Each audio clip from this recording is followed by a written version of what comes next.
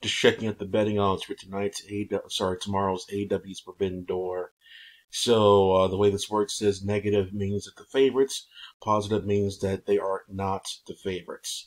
Negative, it's easy to remember because negative means you make less money if you bet on that person.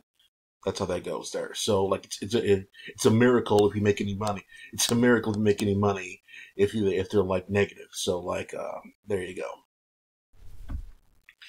I believe I picked Moxley to win because Tanahashi likes to lose. So that lines up correctly. Thunder Rosa versus Tony Storm, bathroom break. I don't even pick a winner, but it's pretty obvious that Thunder Rosa is going to win that one. The triple threat match, I said Miro was going to win that one because like he just came back. He's kind of on a roll here, so like yeah. And I believe I said that Miro will be pinning Pac because I think Black is too protected. So that lines up with what I said. Yep, that's pretty obvious here. Ospreay beats Cassidy right here.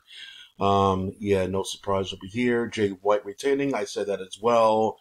So like, yeah, FTR versus. I don't think I really cared about this one, but FTR's on a roll. So like, these other ones don't even matter. So that's pretty obvious right there as well. Jericho and whatever versus. I believe I said that Jericho will be beating up. We'll finish off Umino. So that lines up with what I said before.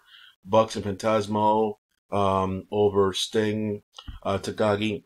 This one may go that's why the number's not that high for this one because it could go either way. So like if the Bucks win, that's fine. It doesn't really matter in the end there. It's a random match.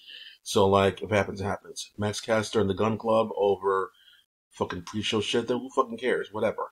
Mystery Guy will be Zack Sabre Jr. Yeah, exactly. So everything I said in my video about my predictions is pretty much lining up for the betting odds. That's pretty cool. That's it for now. Clack off. Gotta go to work.